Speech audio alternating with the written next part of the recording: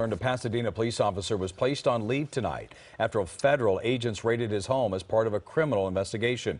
And our cameras was there, the only there, to capture that all. KCAL's Jeff Nguyen is live at Pasadena City Hall tonight to show you what they found. Jeff? Well, Jeff, guns. They found lots and lots of guns, and only our cameras were there during the raid. Take a look. You are looking at video of federal officers who were surprised to see our cameras when we showed up at the Sierra Madre home. We saw plenty of large gun cases on the floor when agents for the Bureau of Alcohol, Tobacco, and Firearms opened the garage door Thursday morning. They quickly closed it and backed up an SUV to the side door, where we saw dozens of gun cases being loaded onto the SUV and a van. That's right, there were so many it took 2 vehicles to haul everything away.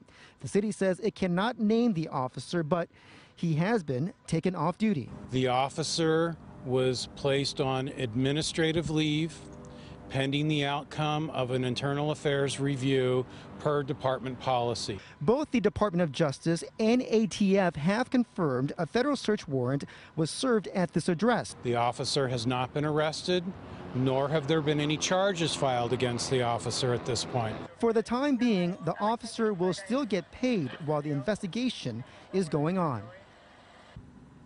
And the chief of police, as well as the city manager of Pasadena, say that they are cooperating with this investigation. In the meantime, there is also an internal affairs investigation on the officer as well. On top of that, they are saying that there has been no arrest in this case. However, there is a lot of evidence to be processed before a decision can be made.